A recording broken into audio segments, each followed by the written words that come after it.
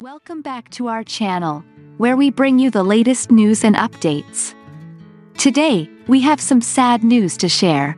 Heather Armstrong, widely known as the Queen of Mommy Blogging, has passed away at the age of 47. Heather gained immense popularity in the 2000s through her blogging website Dooce, where she candidly documented the joys and challenges of motherhood, relationships, and personal struggles. Her partner, Pete Ashdown, discovered her in their Utah home on Tuesday night. Let's take a moment to remember Heather Armstrong and her significant contributions to the blogging world.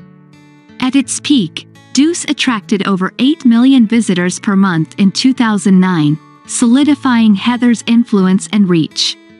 In the same year, she was recognized by Forbes as one of the 30 most influential women in media. Heather initially launched Dooce in the early 2000s as an outlet to discuss various topics, such as work, relationships, and her experience leaving the Mormon church. Interestingly, the name, Dooce, stemmed from an inside joke about Heather's struggles spelling dude quickly during online chats. However, Heather's journey was not without obstacles.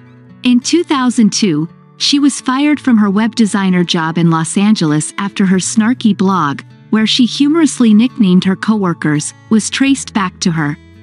The incident sparked a public debate about privacy and propelled even more traffic to her blog.